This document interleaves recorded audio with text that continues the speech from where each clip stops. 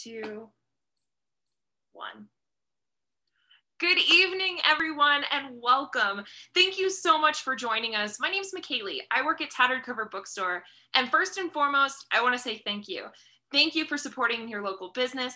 Thank you for just all of your continued support through over this last year, your continued love that you send us by way of books and mentions and everything. We wouldn't have gotten through the last year without you, let alone the last 50 years, because believe it or not, it's Tattered Cover's 50th anniversary here in 2021, which is a crazy feat for a bookstore. So thank you so much for being a part of our virtual community. Hopefully we'll be able to join one another soon in a communal space, as we're known for doing at Tattered, but right now we're just happy to have you as a part of this virtual community. For those of you who don't know, Tattered Cover is a local independent bookstore located in Denver, Colorado, and we have 4 locations in the Denver metro area, soon to be 5 as of at the end of the summer, which is very exciting. We have our children's only location opening up at Stanley Marketplace, and one of our other stores is mid-move right now. So we only have 3 locations open, but you can come and visit those 3 locations as long as you're wearing your mask over your mouth and your nose, and you can come shop and browse for about 90 minutes or so. But if you're like me, want to stay shopping in your pajamas, or you're not in the area, you can always shop online at tatteredcover.com. Also on tatteredcover.com is our upcoming events, which, oh my gosh, guys, we have so many of them. It's very, very exciting and ridiculous. We have Susan Mallory, who's going to be in conversation with Robin Carr later this month. For all of you romance fans out there and women's fiction fans, we've got so many coming up. You can get on our email newsletters and social media to check out all of the latest and greatest upcoming events. And the full list is at tatteredcover.com/event. Before we continue, I want to let you know that closed captioning is enabled for those who might want it or need it. There's a black bar down at the bottom of the screen with a button labeled CC on it. Click that button and closed captioning is enabled if you want it or need it. And now it is my pleasure. You all know I've been on so many of these events, virtual events. You know I'm a romance fan. I am thrilled to have this contemporary romance panel, which I confirmed they haven't been together on a panel yet, which is very, very exciting. We are celebrating 3 books that we have here. I'm very excited for these. I said I wasn't going to fangirl, and now I have to breathe a little bit.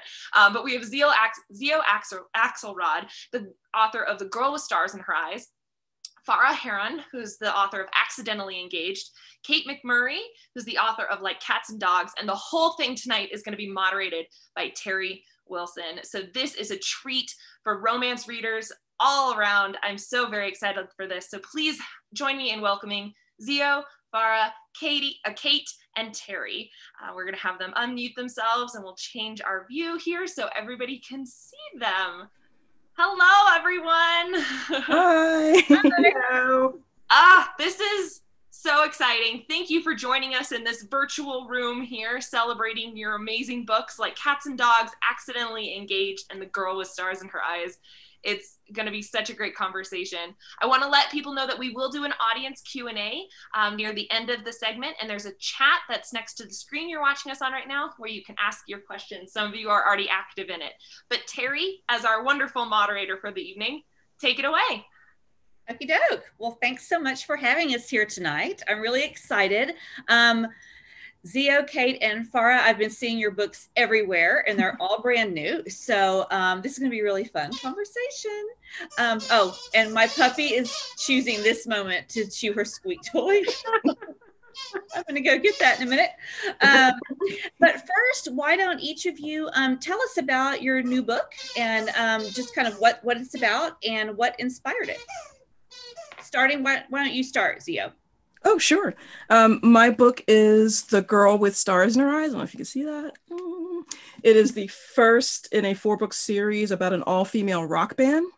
So you've got rock and roll, you've got a second chance love story, there's some found family in here. I like to think of it as sort of a multifaceted love story because my main character, Tony, her name is Tony Bennett, which I had a lot of fun with that name. But she is amazing. She's a phenomenally talented guitarist, but she doesn't believe in the idea of fame. She thinks it's toxic, so she sort of shuns the limelight. But, you know, life has a different plan for her. And the one dream that she has, which is to own her own studio, sort of like coincides with the idea of joining a band to earn the money to do that dream. And the person who's managing the band that she ends up joining is her long lost childhood best friend / guy she was in love with and never told, who abandoned her. So there's a lot going on there, but there's lots and lots of music because that's the world I come from. And there's lots of kick-ass women doing kick-ass things. So yeah. And it just came out on Tuesday, so it's still brand spanking new. That sounds amazing. Okay, I already have a quick question for you before we move on. Sure. So the Lilies, I mean, it seems like that's a real band. Is it? They kind of are. Like, I'm a big fan of verisimilitude, so I am trying to create a reader experience that's very immersive. So I'm recording music as the band. The band has its own social media presence. They're on Spotify and Apple Music and all that stuff. So if someone just stumbled upon the Lilies on their own without knowing about the book, they just say, oh, it's a cool band with a song or whatever. They wouldn't know that it was. That is such a cool concept. I love it. Thank you. Okay, do. Well, Farah, why don't you tell us about your book? Sure. So Accidentally Engaged, sorry, my camera's not great. It came out in March.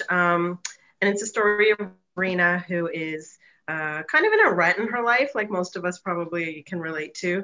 She is in a job she doesn't love. She's unlucky in love, has had 12 ex-boyfriends, and she is really trying really hard to separate herself from her family. Her parents are very overbearing and very domineering, and they want her to have the job that they want, and they want her to live where they want, and they want her to marry who they want. So there's been a string of what she calls the good Muslim bachelors that they keep pushing in front of her. But the newest one, they move into the apartment across from her, hoping that the two families will combine. But he is not like all the others. He has the body of Captain America. He's got a British accent, and he loves bread as much as she loves to bake bread. So she ends up telling him several times that she has no intention of marrying him, but they become friends. And then they eventually, they enter a cooking contest together because she wants to win a scholarship and she needs a partner for it. So he pretends to be her fiance. So they pretend to be engaged, even though their parents want them to get married. And then eventually it gets even more complicated. So I'm really excited. There's a lot of bread in it. There's a lot of, it's very much a rom-com, but it's got a lot of family dynamics and relationships. And like I said, a ton of bread. So are you a baker? Do you bake bread?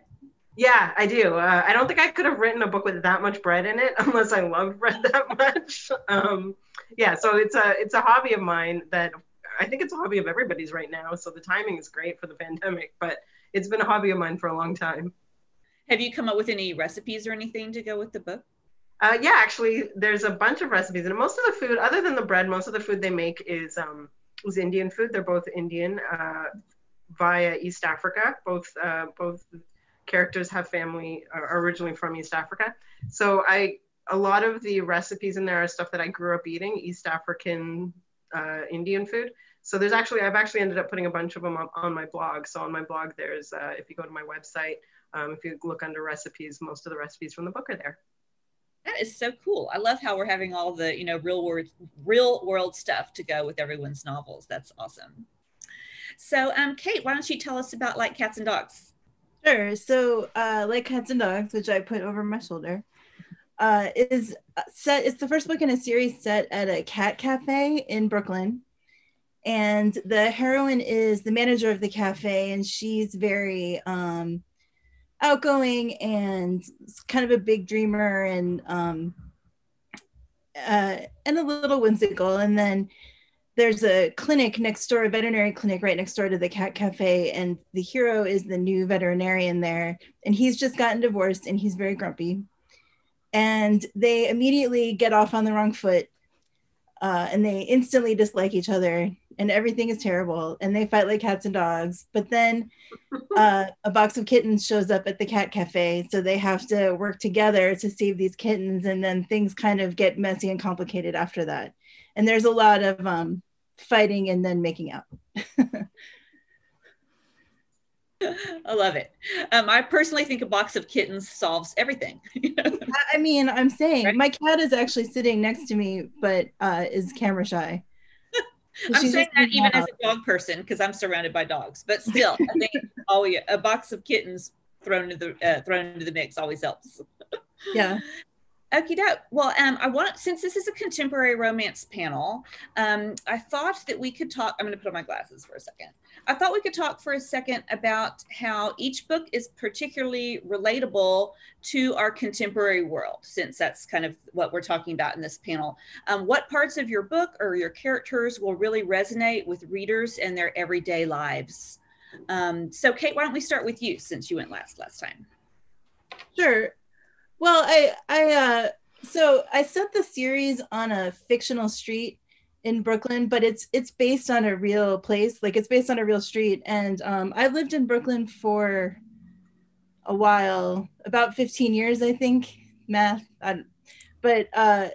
So I've gotten to know it really well. And there's this area of downtown Brooklyn that I just think is really cool, with lots of little mom and pop shops, and I wanted to create a block where I could decide what businesses were on it, basically, which is why it's fictional. So I put all these little mom and pop shops in a row, and I sort of wanted to give the novel like a small town kind of feel, even though it's set in a city, because I feel like in a lot of cities, your neighborhood sort of functions like a small town in a lot of ways. I mean, it's a little different, but I wanted to sort of give it that neighborhood kind of feel.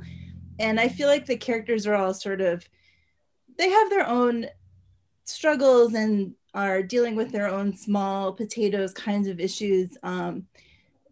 But at the same time, I feel like these are characters you might run into in your regular life. Like, even though cat cafes are not super common, but I based mine on a real one that is in Brooklyn that doubles as a cat rescue.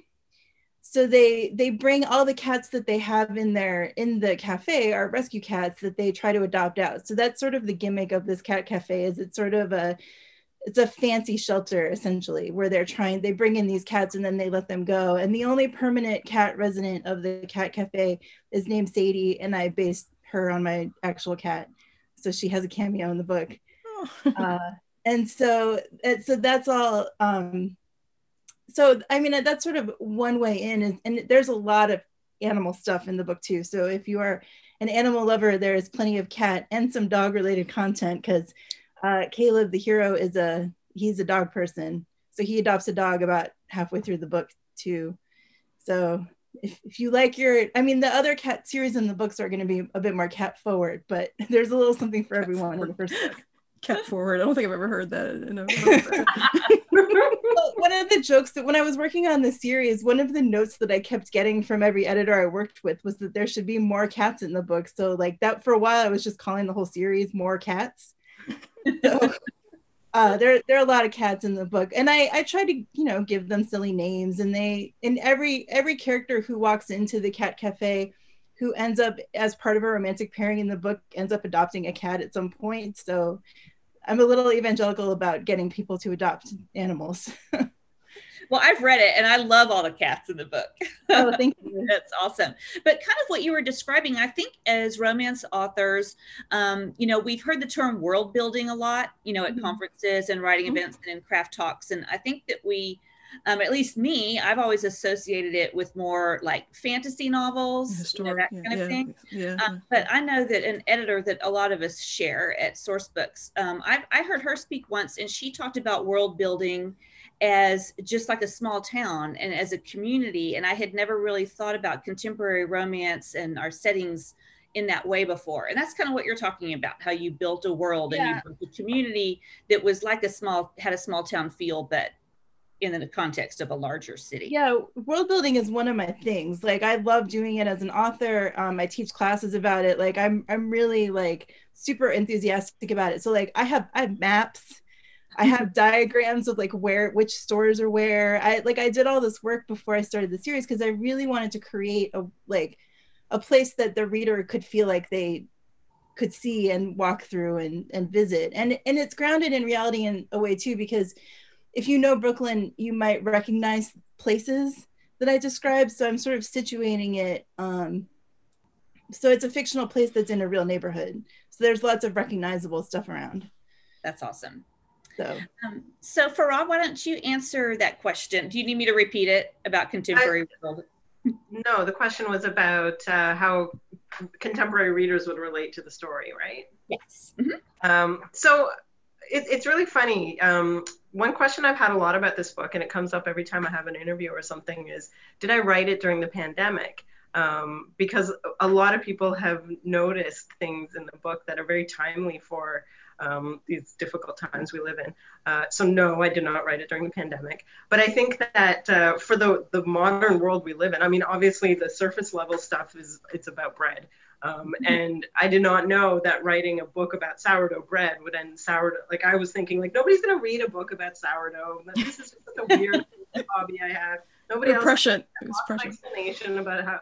But apparently that wasn't necessary because everybody got into sourdough before the book came out, so that was good.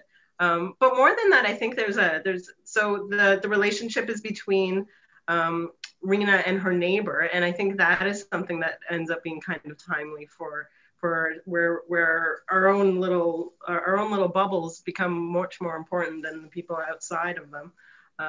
Also, there's a kind of a feeling of connecting with people, of longing for connections that may not be as easy or may not be that just seem a little bit out of reach. And I think that's something that we can all kind of relate to, especially when we live in cities where even though you're around people all the time, you're just still kind of in your own little bubble as opposed to in the outside world. Also, there's a scene in there where she zooms into her work meeting. So that is timely. But I think more than just during the pandemic, I think stories like mine where it's incredibly diverse, it's set in Toronto, which is one of the most diverse cities in the world.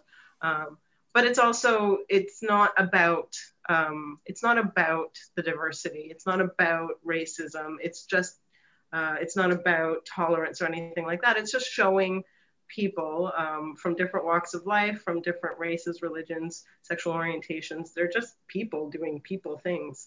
And I think that's something that readers really want right now because I think we need it. Obviously, we need the stories that examine those social issues as well, but we also need to just see marginalized people experience joy, fall in love, have complicated feelings about their families, worry about what to get dressed, what to wear in the morning, all those regular normal things that marginalized people go through every day. And so I think that's something that modern readers are looking for, not just readers who they themselves are marginalized, but everywhere. And I think that's something that's kind of timely for right now. Right. That's awesome. I mean, when you keep talking about your book, I mean, it really does sound like you wrote it during the pandemic. And I know you did it. I mean, sourdough is having such a moment right now. Yeah, totally. Zoom meetings, sourdough. Right. And Zoom and all that kind of stuff. That is so funny. I don't think I'd ever heard of Zoom before the pandemic. But okay, Zia, so why don't you answer the question about The Girl with Stars in Her Eyes? Yeah, I mean, I grew up in Philadelphia. It's a big music city, has been for decades. I wanted to create the world that I grew up in, sort of, for Toni, where she's surrounded by clubs and studios and musicians and things like that, and invite the reader into that world through her, because it's still kind of new to her too. Like she's been playing in this place called the Electric Unicorn. So for me, in the world building situation, aside from the band itself, I'm also like building out, in the process now, building out the world that she inhabits, or the band inhabits. So, you know, I'm working on logos and stuff for the Electric Unicorn, which is the bar that they will call home. The studio that they play in will have like its own thing. So like readers will get to wander around their universe. And again, and like Kate, mine is set in a real neighborhood in Philadelphia that has been going through some gentrification. Which I think is something a lot of readers can, especially from urban areas, can relate to. So your neighborhood goes from being this like blue collar, gritty, you know, pizza shop on the corner place to like vegan cafes and like, you know what I mean? And she's the Electric Unicorn is sort of this like last hold in the middle of all this change, which is another reason why she gravitates toward it. But I wanted readers to invite them into Philadelphia because I love the city, but also into the world of music. And in order to do that, I had to create these places. I was thinking, you know, as a fan of a band, what do you want to know about the band? Like we have social media now, so people follow the singers, they follow the musicians, they follow the label, maybe they follow the clubs, like whatever it is. So I wanted to give as much of that realness, that world building that I could to the reader. So hopefully it'll resonate with them and they'll feel like they're part of the family, the Lilies family. That's awesome. So I wanted to ask y'all again, since we're talking about contemporary romance, what are some of your personal favorite contemporary romance tropes? Ooh. I seem to write a lot of enemies to lovers and second chance, which are both in this book. I like throwing tropes in a blender and just seeing what comes out. So you've got childhood sweethearts, there's a betrayal, so they're not enemies, but there's definitely some tension and friction there that they have to overcome. I love enemies. So I love the idea of two people who think that they have nothing in common finding that they have everything in common and falling in love from that. You know what I mean? What's the banter? The banter is always fun. The banter is fun. Yeah. Like that's, you get those zingers in there, all that spark, the thin line between love and hate, blurring that up. I love it. Yeah. So Kate, I know you have enemies to lovers in your... as a reader, my personal favorite are friends to lovers.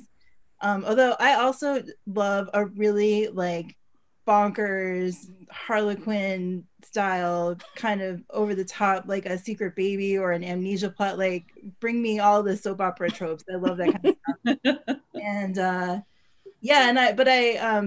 friends to lovers is my like for real favorite. Although none of the books in this series are that, now that I think about it. book 2 is the best friend sibling, and then book 3 is a second chance book. But because as a writer, it's fun to sort of play around with different tropes. But yeah. Farah, what are some of your favorite tropes in contemporary romance? Oh, so I really like to write forced confinement, where you just can't escape the guy. He's right there. My first book had the hero moving into her basement apartment. And then in this one, they live across the hall. And I find I gravitate to those kind of stories because it not only it makes it easier as a writer because you can get them on the page at the same time, but I just love, it's kind of like what Zia was saying, that somebody that you wouldn't think that you wouldn't think you have anything in common with. And as you see them all the time, because they're right there and they're unavoidable, you start learning more about them and learning about a connection that they have. And then it also goes back to the fact that I like to write in Toronto, which is a giant city, and it just makes things it's such a big setting. So I like to kind of make it into smaller by having the people all right there. Other tropes are really, enemies to lovers is just way too much fun to write. I write rom-com too, so there's just so many opportunities to write humor into enemies to lovers. But it's funny, this book is, there's a little bit of animosity at the beginning, but it's not really enemies to lovers. And like, they strike up a friendship pretty quickly. So that was a little bit more challenging because there's not as much tension to kind of feed off of, and the banter has to be a little bit different. So I did enjoy that as well. And I also really enjoyed where they built the friendship. So it's almost like they're building two relationships. First, they're building a friendship, and then the friendship goes to more, as opposed to my next book, which is Friends to Lovers, where that friendship is already there, and then I can grow on it. So I really like those tropes. So Kate has mentioned that her book is part of a series. So is yours part of a series also? No, I'm not a very strategic author. So I will have another rom-com out next year. We haven't announced the title. The cover is gorgeous, but it is standalone, so it doesn't have any overlap with this book. Meanwhile, my last book, which was with a different publisher, is a series with this one. So yeah, I'm not a very strategic author. I need to sit down in like a workshop on how to build your author brand, because I'm not good at it. I just do whatever I want. But actually my next book will be a YA, which is completely different from rom-com too. So I'm just all over it. So Zio, yours is part of a series as well, right? Yeah, it is. And this is my first book with Source Books, which is an interesting experience because I was completely self-published before then, and all of my other books were written in the same universe. So you'll have characters pop up from different books into different books, and the readers got a kick out of that. With this, I had to create a whole separate universe. So I was like, man, you guys are making me work. But I mean, it's, you know, there's a lot going on here. But yeah, it's a you're starting from scratch. Starting from scratch, but so much fun. The band is going to be in all the whole series, right? Yeah, each band member gets its own book. Yeah. That's awesome. Yeah. Okay, and my next question is one that I think authors either love or hate, because it kind of depends upon your own personal process, if you think this way. But if you were going to cast a movie based on your book, you know, who would you pick to play the main couple? Do you want to start, Zia? Oh, sure. Okay. Tony is easier to cast because she was very strongly informed by two people. When we first meet her, she's 12 years old in the beginning of the book, and then she's in her mid-20s for the most of the book. But Willow Smith, Jada Pinkett Smith and Will Smith's daughter, is like this, you know, she's I think she's like 20 or something now, but like she's been doing her own music for a while. Like I think her first single came out when she was like 11, Whip My Hair Back and Forth, and it was kind of this weird pop rock indie thing that she did, and people were like, what, you know? But she does her own thing. She has her own sound. She's like a multi-instrumentalist and the singer and all this stuff. And I thought, yeah, that's like young Tony. And then older Tony, there's another artist named Her, Her, who's like starting to break through now. She was one of Prince's proteges. She's a phenomenal guitarist. And she physically resembles my character. So she would be easy to cast. I could put those, you know, we could start the film with Willow and then let, you know, Her take the rest of the film. But Seb is a more difficult one because he was informed by some people who are a little old to play him. So like, you know, like he's like a Chris Cornell, Dave Navarro type guy, like 90s alt rock dude. So I don't even know. I would need some reader help to cast him if they were asking. Or just get the young version of them to time travel. Something, yeah. We need to invent, you know, time travel. Yeah. Right. Yeah. Kate, what about you? Who would play your characters? So I thought of some on the fly just now because I'm really bad at this kind of thing. I said people either hate or love this question. I know it's so hard because I don't generally like cast my books because I have such a specific idea of what they look like, what the characters look like in my head. And then the other thing is that for some reason my brain can only come up with British actors, even though it takes place in Brooklyn. So, but I think in my head, my hero Caleb looks kind of like Paul Bettany, but like if he were 10 years younger and lived and was from New England. And my heroine Lauren, I think, could be Lily Collins,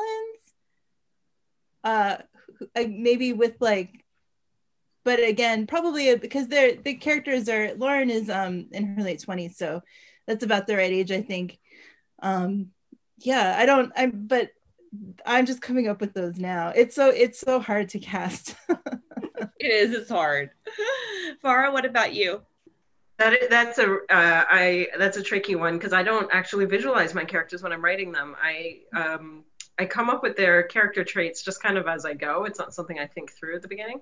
But if I were to pick, so I mean, at a certain point in my journey, my editor will ask me, like when they're starting to put together the cover, my editor asks me like, who did you picture? I'm like, oh damn it, I didn't picture anyone.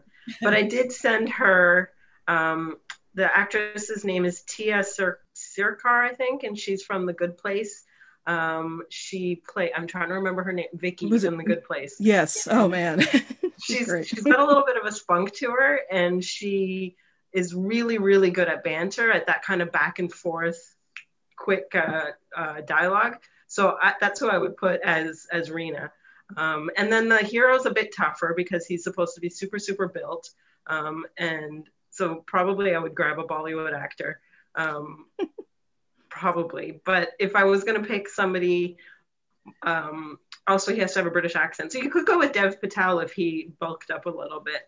He definitely has that kind of sparkle and that little playfulness about him that Nadeem has. So we'll go with those two, I guess. And I wanted to ask you guys about your creative journey. like, how did you, like, why contemporary romance, I guess is what I'm trying to ask. Why did you choose this to write? And what about the genre has drawn you toward it? You can start, Farah. Oh, sure. So I only started writing relatively recently. I started about 5 years ago. And I had, before that, I'd kind of like in the back of my head always wanted to write, but never did. So I was like, I think I was 39 and I decided, you know what, enough's enough. I'm going to try. I didn't expect to ever be published. It was just doing it for fun. And I totally intended to only be a romance writer. I jumped in wanting to write romance and that's it. And then contemporary just kind of made sense. I felt like at the time, and I still kind of feel like that the contemporary is the easiest way to start, even though the interesting thing was, especially back then, I was more of a reader of historical.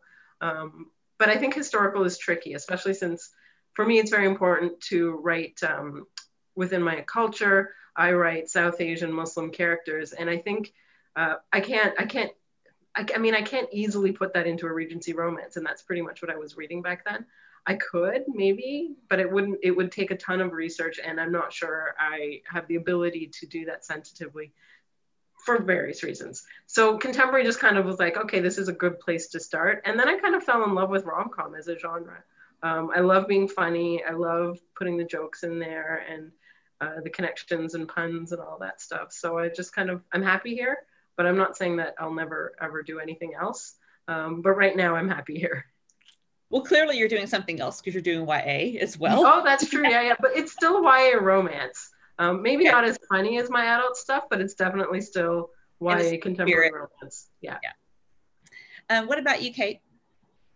I feel like I sort of stumbled into it. I've been writing for a long time, and when I was in my 20s, I did a lot of I joined a writers group, and I started I spent many years actually really trying to find my voice and figure out what I was really interested in. And the first few things that I wrote were for myself that will probably never ever be published were contemporary romances. And I was reading a lot of contemporary romance at the time, and I think that was probably influencing me. And I read half of Nora Roberts's backlist one year because I couldn't stop once I got started. And then but I love to dabble in different things. So in my backlist, I have a couple of historicals, and historical romance is really one of my favorite things to read. So but I think contemporary, I think you can do some different things in terms of the language that you're using, and you can set things in familiar places. And to me, I thought, I've lived in New York City for almost 20 years, and I thought, I want to show New York the way that I experience it. And I thought that, sort of adding to a lot of contemporary romance is set in small towns, and which is great. I'm not knocking small towns. I love Joel Shalvis. I love Kristen Higgins. There are a lot of authors that I read all the time, but at the same time, I wanted to show well, here's how people live in cities that's a little different, because it is different. I mean, I don't own a car. People live in closer quarters. People walk more. It's sort of a different pace and a different way of living. And so I really wanted to show that in fiction. And I think that, but I like that I've gotten to dabble in other things as well, and hope to do more of that in the future also. I think that contemporary is something I'll always come back to. But every now and then I'm like, but I have this really cool idea for this other thing. I wrote a book with ghosts in it because I had this idea, and I was like, all right, I'm going to write it. And early in my career, I was publishing through small presses. And so I sort of had, and I didn't know what I was doing really. So I was like, I just have this idea, so I'm going to write it. And then that was sort of how things were going. So I've gotten a little bit more strategic over time. But yeah, I don't know. But I bounce around a lot in my head. Most of my books are contemporary, but every now and then I'm like, let me write a historical and see what happens. And then rom-com is fairly new to me. I've a lot of my contemporary romances are a little angstier than this book is. This book is a little bit lighter, and I mean, I like humor. I love laughing. I'm always I like a joke. I put a lot of jokes in my books generally, but this was a little bit more lighter conflict, lower stakes, sort of a fun, more escapist read than the stuff I usually write. Not that my books are super angsty, but yeah, this was a slightly different direction for me. And Zio, what about you? Well, like Farah, I have only been published for about 5 years, a little over 5 years. But I think unlike anyone here, I never read romance until I accidentally wrote one. And I accidentally wrote one on my Tumblr blog over the course of 9 months. I was posting like a chapter every other day in this random thing that I started writing, and it went sort of viral and I didn't realize it.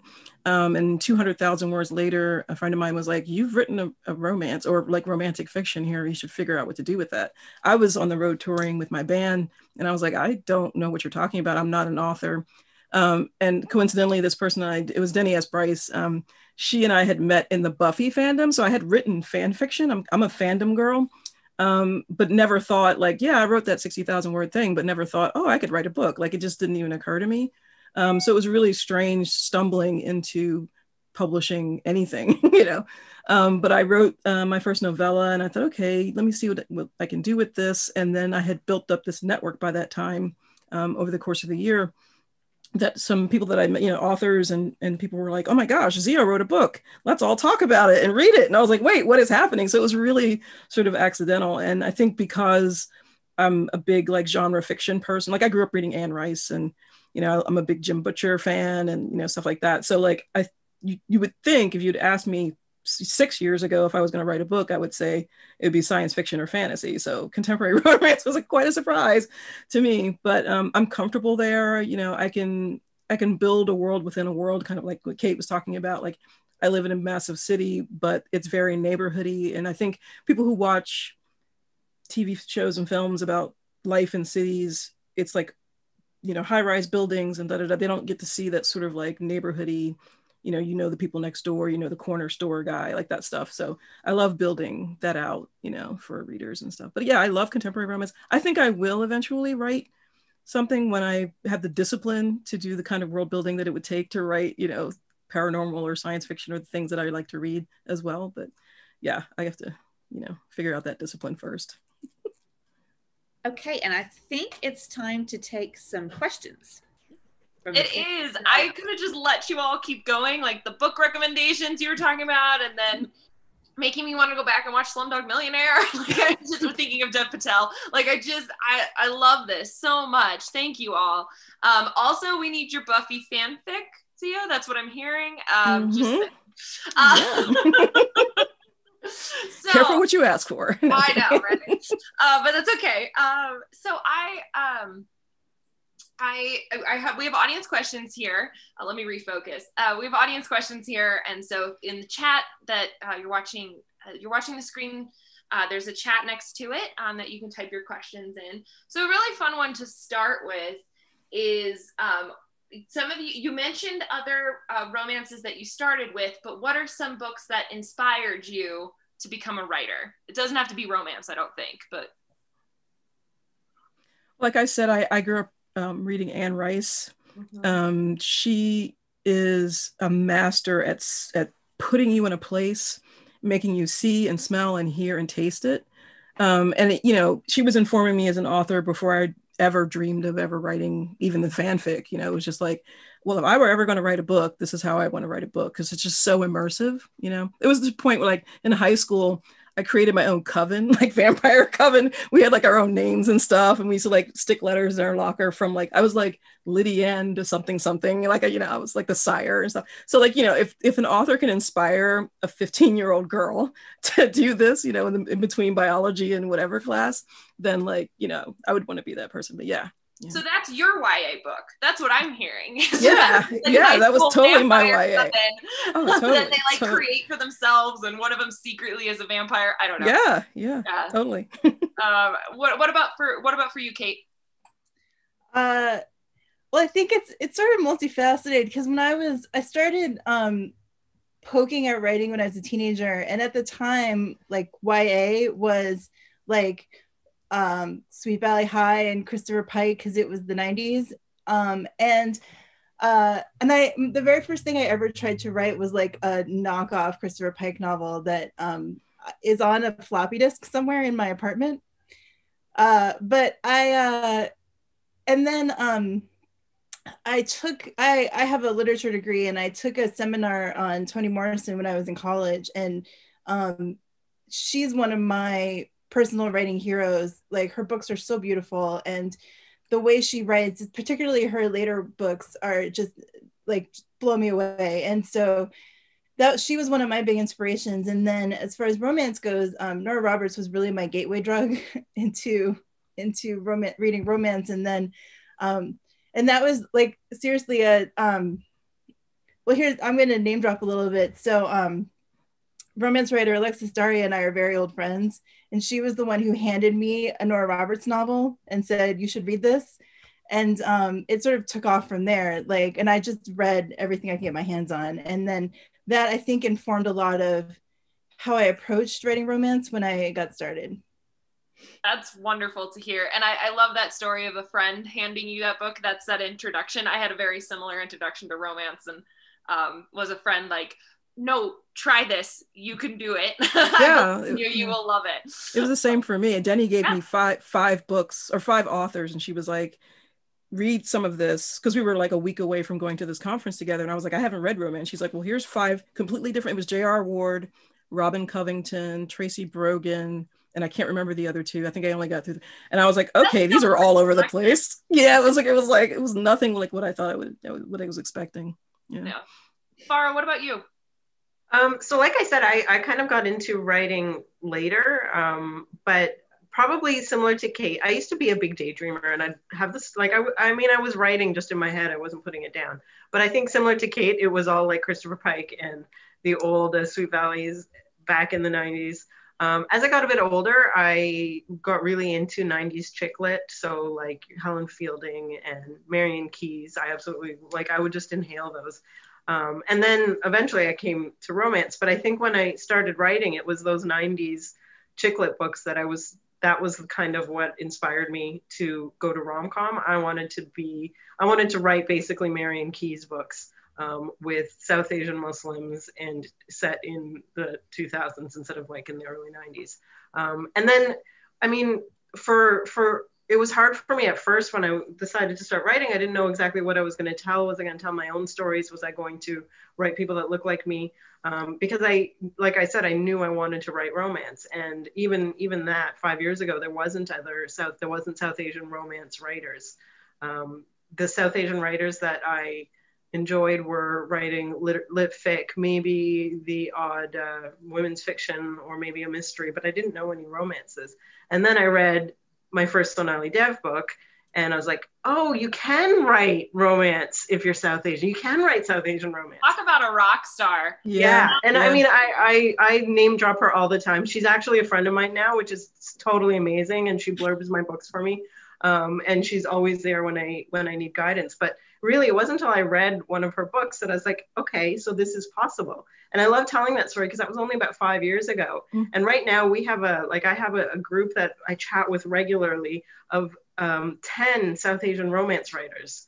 So we went from just her to 10 of us that are, and those are just the ones that those are just the ones of us that are friends. They are more than just us. There's so many of us. And I think that's just so fantastic. And we don't all have to write the same thing. We all write very different things, and we're all doing our thing in the marketplace today, which is great.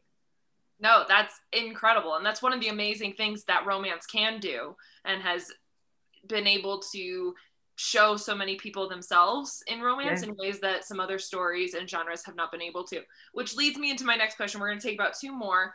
And Terry, I'd love your opinion on this next one too. But what do you say to people who claim that romance is an invalid genre and is just not valid? They say invalid genre, but I think not as good or not as, as they belittle romance. What do you say in response to those people? And anybody got a direct answer right away? I mean, I give people books. Here is a really great book. I actually, I have a friend who I met through a writers group who he's like a middle-aged guy who and he came to me one time and he's like, look, I'm trying to read outside of the genres I normally read. Can you recommend something? And he has like super like reads a lot of like Jack Reacher novels kind of. So I was like, okay, how can I? And I was like, I will give him romantic suspense. And like, I dug up some great romantic suspense novels and was like, here you go. Why don't you read some Suzanne Brockman? Why don't you read some of these other authors? And like, and he came back and he was like, you were totally right. Like these books were great. And I was like, see, that's like, and there's so much, and they're so fun and there's so much good writing. And I think that a lot of, like that was sort of my, when I read the first, that Nora Roberts novel that Alexis gave me, I read it on a bus trip.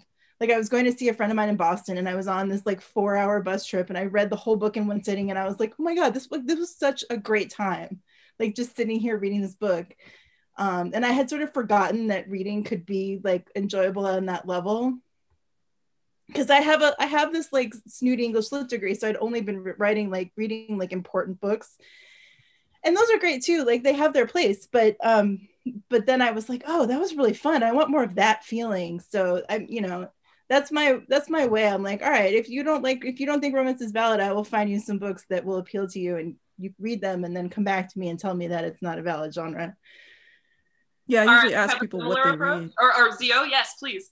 I was going to say, I usually ask people, what do you like to read? And they'll say science fiction or fantasy or whatever it is. I'm like, okay, cool. Here, and like Kate said, here's a book from, but the thing that I always wonder is why, because romance delivers that happily ever after or happily for now, why that's less valid than solving the mystery at the end of a mystery or defeating the bad guys at the end of the science fiction, or, like it's all fantasy. You know what I mean? It's like not the good guys don't always win. So like here we are with this aspirational, hopeful genre. Why are you poo-pooing it? I can't put my finger on why people may dismiss it.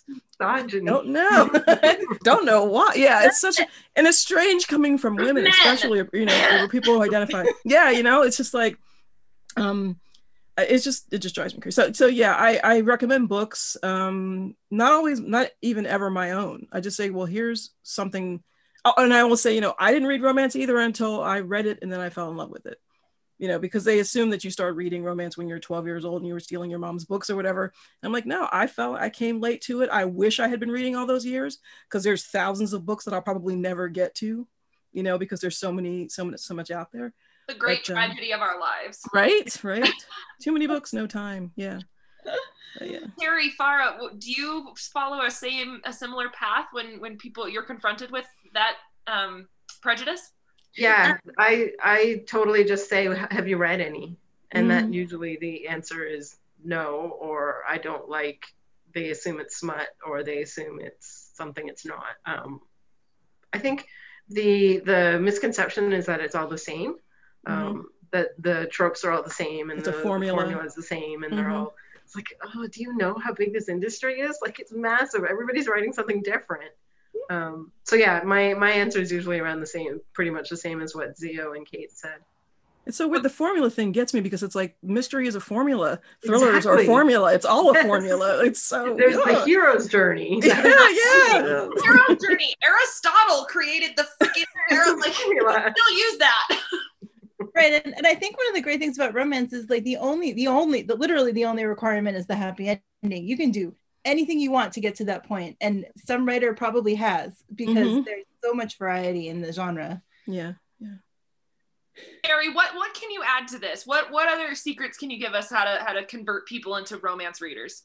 Well, you guys are a lot nicer about it than I am. Well, tell us how to be nice. Yeah. No, I mean, well, there's two big things that I always say. And first of all, romance sells more than all the other genres combined. So just from a business standpoint, it's the most successful genre out there. And that alone, especially, in a culture like America, kind of demands that everyone should be taking it more seriously than they are, because in the marketplace, its viability.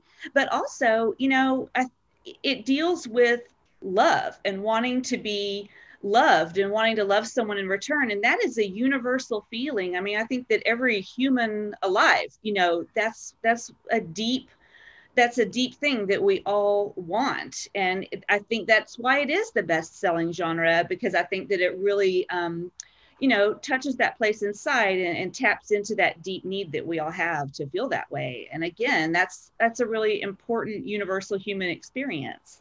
So why would that be silly in any way? That's what I always say. No, I like it. We need a little bit of spice to our answers too. Absolutely.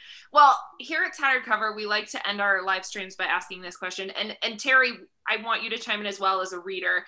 I apologize in advance though, because you've got 3 books to pick from. So, but what did your book, for you authors, and Terry, one or all 3 of these books, teach you as a writer, as a person? What did this book teach you? And while our authors think, Terry, do you have something? I know I'm putting you on the spot. You were going to pick me first. I have the Jeopardy theme running in my head now. Like, all I could say really is that Kate's book made me believe that I could actually move to Brooklyn and start a cat cafe. There you go. That works. Yeah, like that would be a dream come true. So I like that. Terry realized her lifelong dream. That's perfect. This is actually the first time I've ever written animals. And my editor actually was recommending me. She actually called me one day and she's like, okay, I need you to read these books. And she sent me a list, and so I read them all. That like romance novels that have like animal characters in them. Cause I was like, I mean, and I'm a cat person. I've had cats my whole life. My dad has a dog now, but you know, you can forgive it. It's a very cute dog, so it's fine. But I had never written animals before, and so I had to really think about like, because the thing with animals is I think they bring a certain amount of chaos, and that's sort of where some of the fun is. Like, and that's sort of where a lot of the books that I was recommended that I was reading have these animal characters that like come in and create a mess and create chaos, and then so I had to think about like, how do you write animals? Like, it's such a weird thing to think about, but I really had never written an animal before. I never put one in a book. So that was great. Amazing.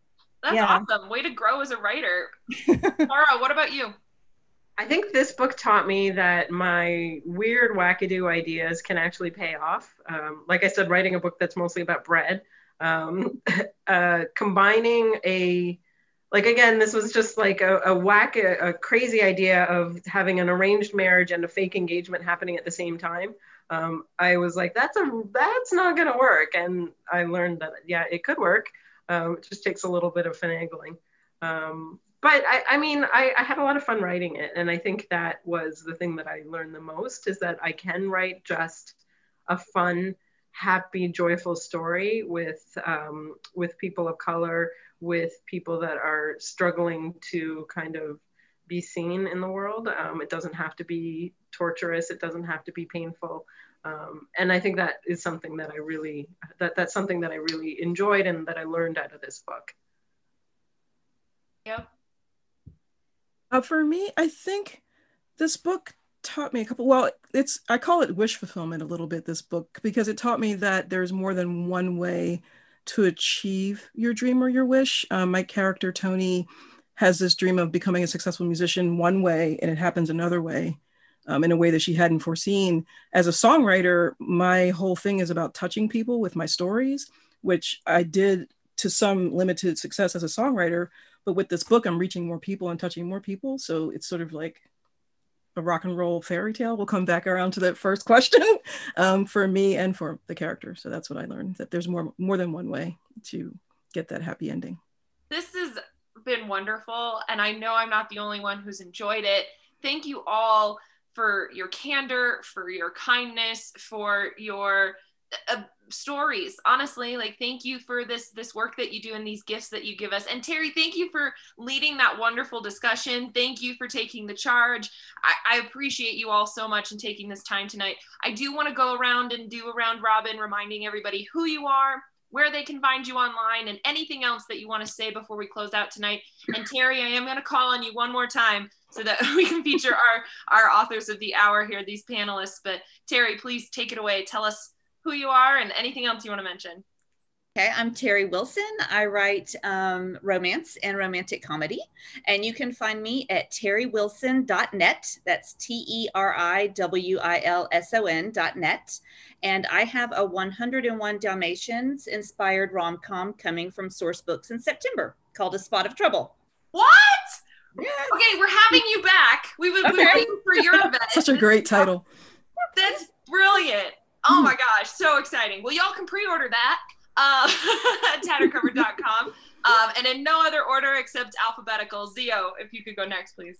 I'm Zio Axelrod. I have a book, The Girl with Stars in Her Eyes. It's the first in this 4-book series about the lilies. You can follow me at Zio Axelrod, XIOAXELROD, on Instagram, Facebook, Twitter. If you're really brave, you can follow my Tumblr, XIONIN, which is where I do all my fandom stuff. And it's also on AO3 if you're looking for my fanfic. And if you want to follow the band and me, because I'm singing, it's The Lilies Rock, at The Lilies Rock, and it's LILLYS Rock on Instagram and Spotify and all that stuff. So yeah, I'm a social media butterfly. Interactive reading experience. Love it. Yeah. Farah. So I'm Farah Heron. I'm my website is Farah Heron, farahheron.com, FARAHHERON. I'm on Instagram, Farah Heron Author. I'm on Twitter, Farah Heron. So my latest release is Accidentally Engaged. And then my next release is the YA that I kind of briefly mentioned, is called Tahira in Bloom. It'll be out in November. So it's a teen romance about a fashion designer and a guy that's obsessed with plants, and they learn about floral design all summer. So I'm really calling you for our teen con. That's what I'm doing there. That's awesome. It's about fashion flowers, all set in a fictional small town in Ontario. So I'm really excited for that. That'll be out in November. Damn you all for making my reading list longer. Okay, and Kate? I'm Kate McMurray. You can find me online at katemcmurray.com, spelled pretty phonetically. From my website, you can find all my social media because my handle is a little different at every service because Kate is too common a name. And there's a college student in Massachusetts who got there first in some cases. So Like Cats and Dogs is my new book that came out last week that's set at a cat cafe in Brooklyn. Book 2 comes out in December, I think, and it's called Look What the Cat Dragged In. We just changed the title like 2 weeks ago, so that's pretty exciting. So that'll be with the events manager at the cafe, and then the heroine from the first book, the hero is her brother. Oh, so it's all connected. So all the characters come back in and have cameos, and that'll be a lot of fun. And there's definitely more cats. And I'm actually also working on a series that is it's a gay romance series that is set in a fictional version of HGTV. So if you are an HGTV fan, that is my number one sound wallpaper in the background most of the time. So if you like a home renovation show, the first book in that series came out in March. I don't know what time is anymore. Right. No, it's been March for a year. It's called Domestic Do-Over and is available in the world places. So yeah. This has been utterly delightful. Thank you all so much for this.